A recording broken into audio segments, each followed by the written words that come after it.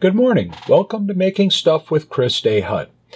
We're going to revisit a topic we did perhaps a few weeks ago. I'm not sure when all these will appear in which order yet with the filming and editing and all that. But we're going to take a look at a photoresistor. And with that photoresistor, we're going to have a very simple project here that will give practical application to that photoresistor. And that practical application is an auto dimmer. Very, very simple to use, program, etc. And I thought it'd be a great idea on how to take an input device and create an output with it and tie the two together.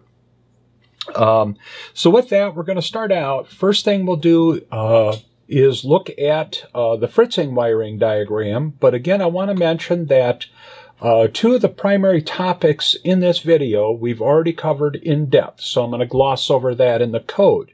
And that would be reading analog to digital signals, as well as very specifically the photoresistor. And the other one is working with PWM to control the brightness of the LED. I'll provide links to those videos in the description down below. Here you can see the layout. Really, truly quite straightforward and simple. We're going to read an analog signal from the photoresistor. We'll read that in on the analog to digital channel number 1. That just connects to one leg of the photoresistor. And then we supply 3.3 volts to the photoresistor so that we have a variable voltage coming back to the analog to digital channel input. For our LED, we're going to need a ground, a path to ground. So we'll have a wire coming up to the ground channel, coming out of the appropriate leg of the LED. The positive voltage is going to come from pin number GP15, and that'll be configured as a PWM output, and that'll go through a resistor, in this case, a 220 ohm resistor, going into the LED. Now, this will be, of course, varying in brightness depending on how much light is hitting the photoresistor. We'll look at the code, but first we'll go ahead and run this so that you get an idea of what all is going on with this project.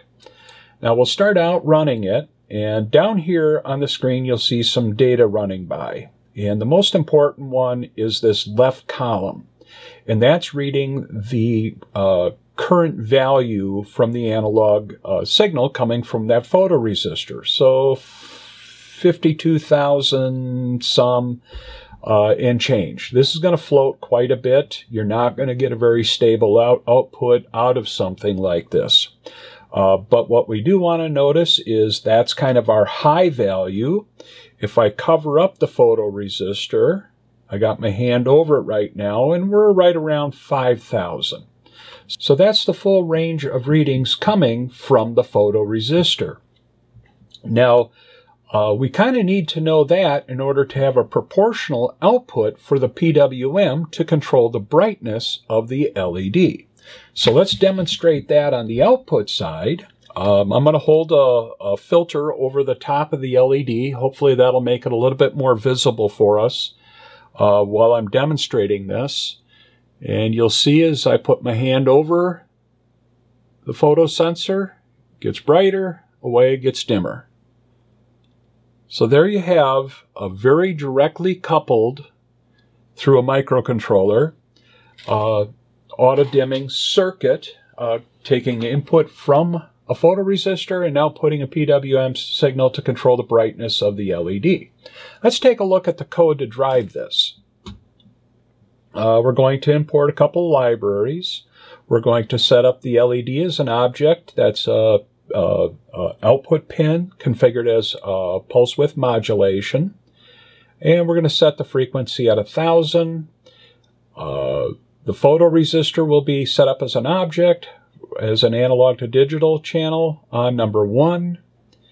Then we're going to have a function that will do all the work for us. Here's those two numbers we talked about earlier. 5,000 for sensor bottom reading and 59,000 for sensor top reading. That's our full working range for this sensor that is providing an analog feedback. We're going to need to have a shift amount to get rid of this or deal with this 5,000 as our baseline. Now, the thing that we're doing here is I'm taking and making this value equal to 0%, this value equal to 100%. And then I will use that percentage through a few simple calculations here, where then I would set the PWM to the sensor reading percentage. And that way it's a very direct proportional, make things brighter when it's dimmer function.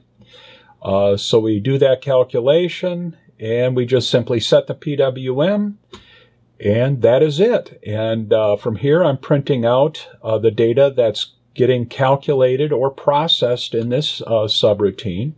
And then finally, we'll return the PWM signal back to the main code. And here you'll see how this is going to be processed, because that's really what we're after, that set PWM. Value. So the brightness level will be equal to the photoresistor read. We're reading the analog signal here. Then we're going to transform those readings through this function, do all the calculations, and we're going to come back. It'll come back with or return to us the PWM setting. Then here's our LED PWM. Here we're going to set the duty cycle to that LED PWM, and that will in turn adjust its brightness. And then finally we'll sleep for just 100 milliseconds to slow the code down. And that's the whole thing for making an auto-dimming circuit through a microcontroller and controlled by Python, or technically MicroPython. But it works out really nice, and you can apply this to a number of different things. For example, maybe you've got a shed out in the backyard. You want automatic dimmer for a battery-powered light that's out there. You don't want it on all the time, only when it's bright outside. Things of that nature. So hopefully that gives you a handle on how you can utilize a photoresistor in a completed circuit to achieve an end goal of a variable brightness light. That's all we got for today. Thanks for watching. We'll see you in the next video.